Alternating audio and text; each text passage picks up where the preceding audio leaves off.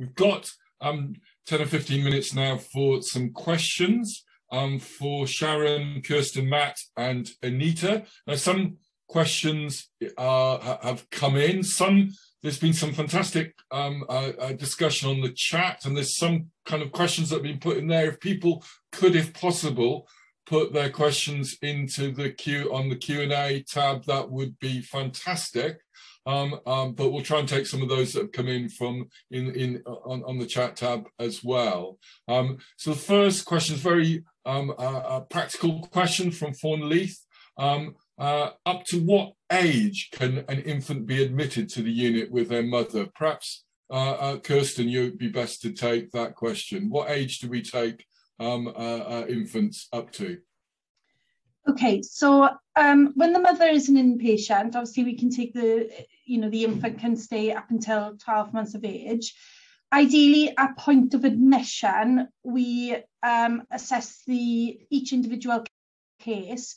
So about 10 months is generally a cut-off point because, and we say 10 months because that gives us a very narrow window anyway by the time the mum comes in and undergoes assessment and any sort of treatment that's required. Because what we don't want to do is bring mums and their babies into the unit and then have to terminate the placement when the baby turns 12 months old, but their treatment is not fully concluded, or it's not, that would be very disruptive and not a very good experience for that family. So when we are admitting at around the 9-10 month mark, we try and make a very clear pathway or plan of care and treatment from the very beginning to try and prevent that. Excellent, thanks, Kirsten. Has anybody else got anything to add on that question? Or if not, we'll move on. Question from Karen Middleton. Fantastic to hear the achievements of the unit in its opening year. I'll echo that. And it's clear that there's a commitment for an accessible option for women in North Wales to be able to access life-saving support. Karen's question is, what is the timetable women and families should expect for this to become a reality? Sharon, I guess that question might be best to you. When are we going to see these important developments? For North Wales, I can see Adele's on the meeting, so I don't know whether she would be able to add anything. All I can say is that we had a really great meeting with our NHS England colleagues on Friday. So there is commitment to get this underway as soon as possible. But there are things that obviously we need to do, or NHS England need to do before we can progress. But as soon as we have dates, we'll share those. I don't know whether Adele has anything else. Sorry, Adele, I'm putting you on the spot there. To add to that? I don't have anything else currently to add, other than to say that obviously it's good to see the meeting went ahead on Friday. I wasn't there on Friday, and obviously there is some work ongoing with North Wales because we need to confirm some things around capital. So it's good to see the progress, but I can't give you an exact timescale on it. That's great to hear, and it was great to hear from Lynn earlier, the commitment from the Deputy Minister, wasn't there, to progress this, because in celebrating the fantastic achievements of the unit in South Wales, it's really important that we recognise that still there are women and families across Wales who still don't have the access that they need. Anita, question for you that's come in on the chat.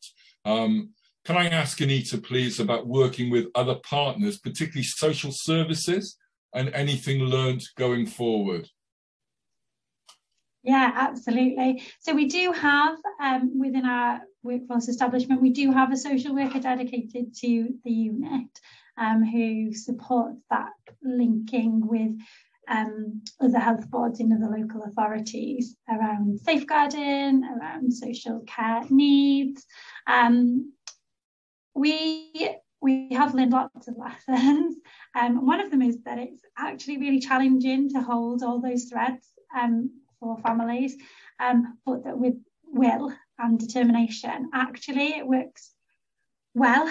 So we have had quite good feedback we have regular professionals on multidisciplinary team meetings. They're always at the same time every week. So people who have a service user using the service know, from the point of admission that their slot or their time for that discussion and sharing of information is set, it's planned in advance.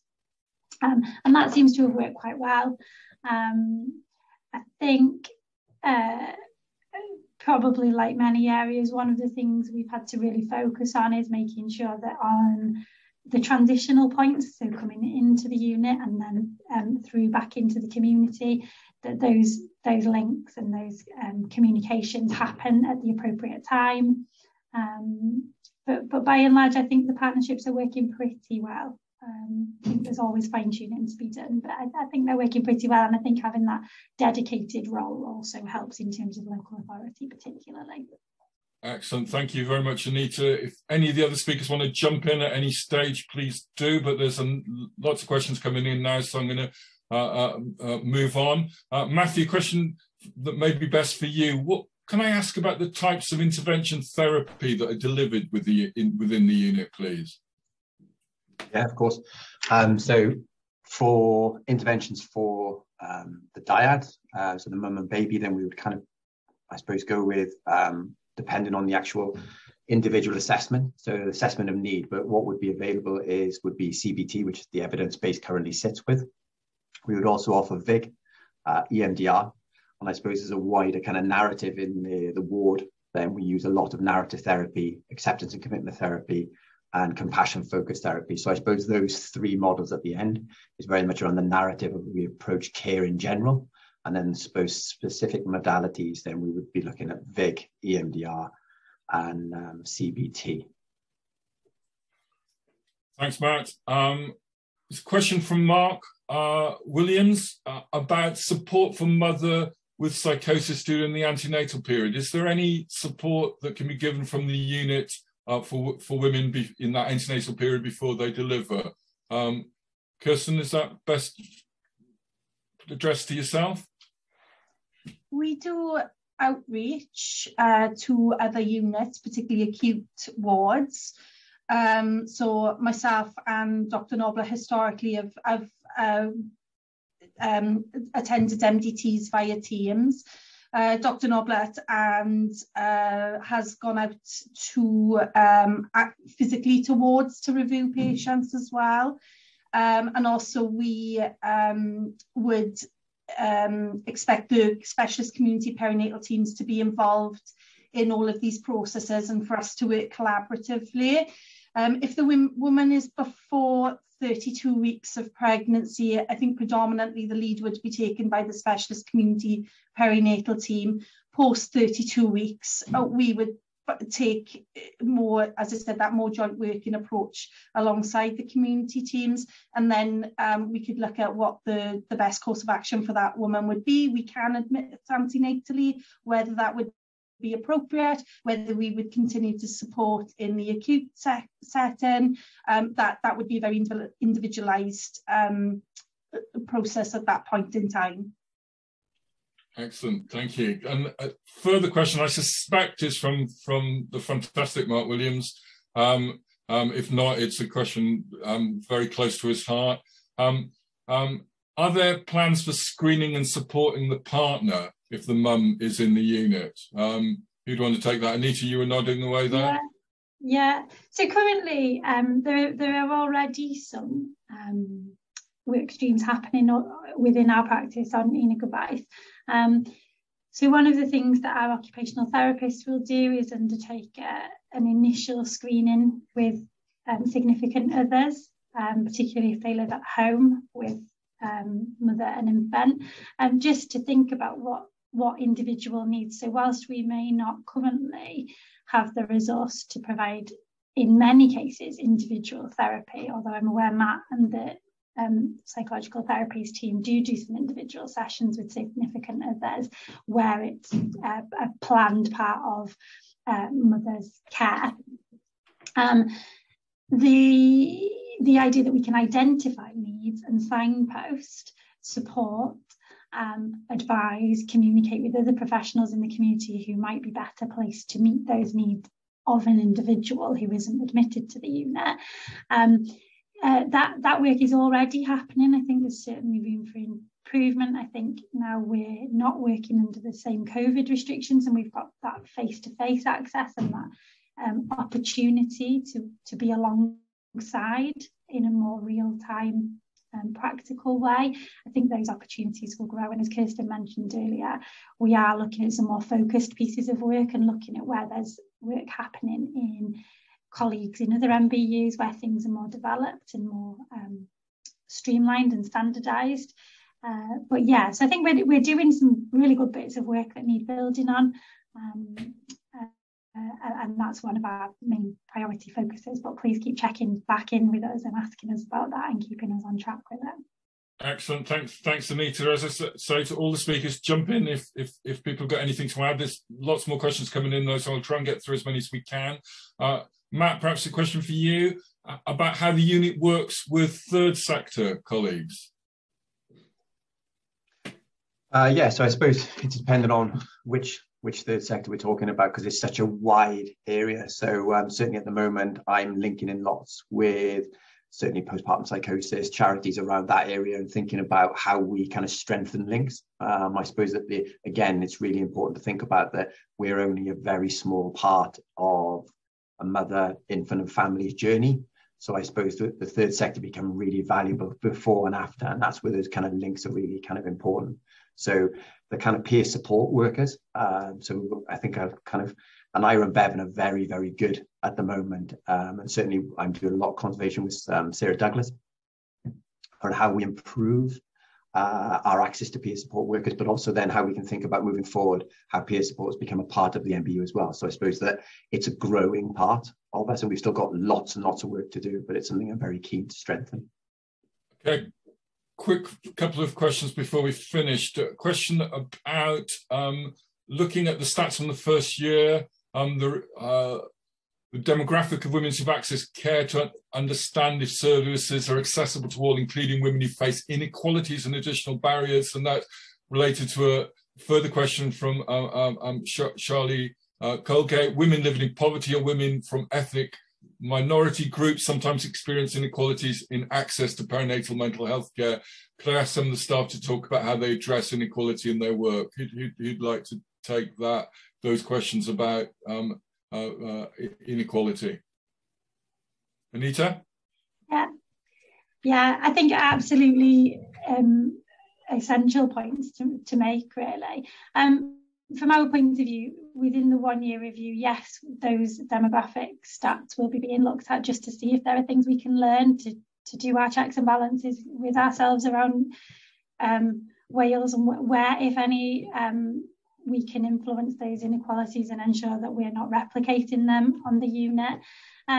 From our perspective, I suppose all services would say, oh, you know, we would like to think that inequalities don't exist within our work.